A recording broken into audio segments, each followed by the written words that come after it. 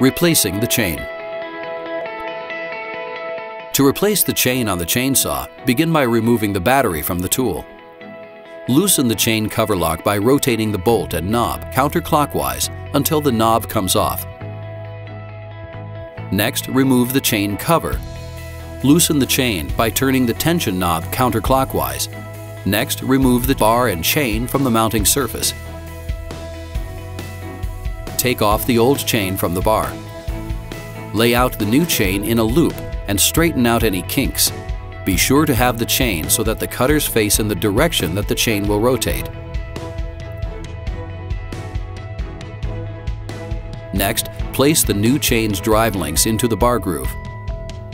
Position the chain so that there is a loop at the back of the bar. Holding the chain in position on the bar, place the loop around the sprocket.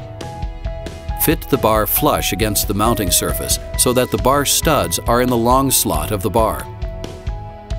Next, replace the chain cover lock bolt onto the chainsaw.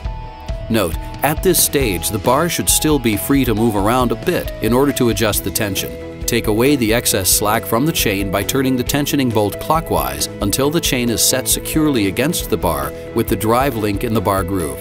Tighten the chain cover lock bolt. If there is no sag on the underside of the guide bar and can be rotated by hand without the chain binding, then the chain is ready to cut.